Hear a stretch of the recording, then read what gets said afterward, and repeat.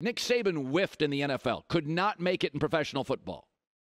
Harbaugh won 2 division titles, got to 3 NFC championships, and a Super Bowl. And that's inheriting a complete tire fire. Turn it around immediately. Well, it's Michigan, everybody wins. Rich Rod didn't. Brady Hoke didn't. That stuff didn't work at all. My guess is they run the table. I think they're that good.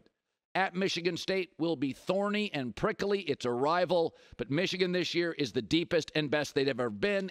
And they have a young quarterback who may or may not be a mid to late first-round pick. So they've got it all.